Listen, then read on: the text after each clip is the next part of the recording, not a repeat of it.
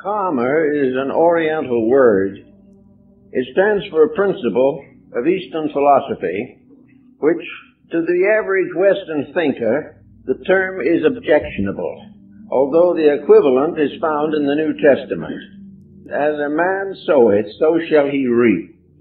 And this is very largely the traditional explanation or interpretation of the word karma, where Buddha says, effects follow their causes, as the wheels of the cart follow the foot of the oxen. Therefore, we are dealing with cause and effect.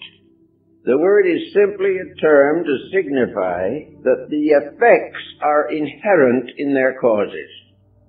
We observe every day that causes produce consequences. The way we do things becomes the way in which we are rewarded or punished. Karma is simply the fact that there are rules in the game of life, rules in creation, rules that cannot be violated. Our remote ancestors saw them, that things that they did had consequences, and that these consequences were more or less inevitable. The individual who broke the common rules of life suffered. He suffered not because a divine power looked down on him and punished him. He suffered simply because he broke the law of cause and effect. We live in a world in which we have to be thoughtful of what we do if we wish to enjoy the maximum benefits of existence. We know that we are capable of improving our living or destroying ourselves, according to our understanding and application of the principles of cause and effect. The individual is more interested in getting something that he wants or avoiding something he should face than he is in thinking about the law of cause and effect. He thinks that he can overlook rules in nature and that nature will overlook these mistakes. It will not happen this way because practically every mistake that can be made has consequences which are unfavorable. Everything we do right has certain enduring consequences for our betterment, improvement, and security.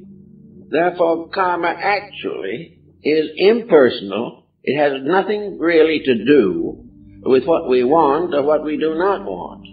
Karma has to do with what we have done, why, and how. It has to do with the simple payment of debt. It is like the individual who borrows more money than he can pay, and in the end lands in bankruptcy. If everything we do has consequence, suppose we do nothing.